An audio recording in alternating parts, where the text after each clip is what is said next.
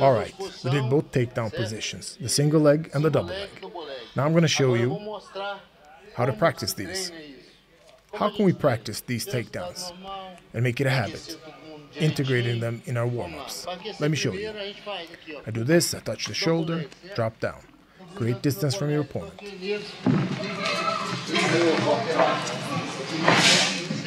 Repeat, shoot in, double leg, quick touch, drop down for the single leg.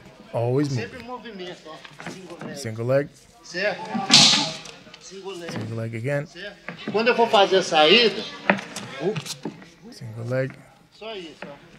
That's it. Keep up the movement. I repeat the takedown. Go for the single leg again. And the double leg.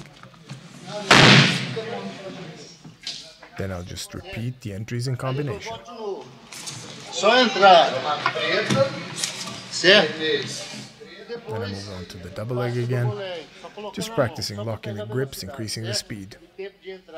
Perfecting my technique and timing. Esse é o jeito que treina, entendeu?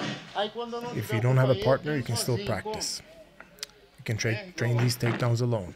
This is how. Move forward, catching the single leg. Like this.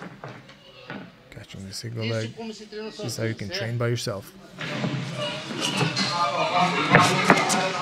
I practice defending the double leg by kicking backwards.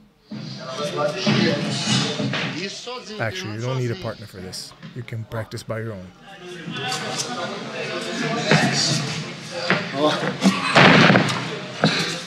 Sprawl. Sprawl again. So, if you want to drill a single and double leg, this is basically how you can do it. Repetition, repetition, until you reach perfection.